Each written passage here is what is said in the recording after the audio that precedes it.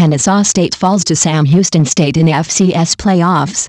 Trailing by as many as 17 points in the first half, Kennesaw State's chance to tie Sam Houston State in the quarterfinals of the FCS playoffs fell short on 4th and 5 at the 11-yard line with less than 2 minutes remaining.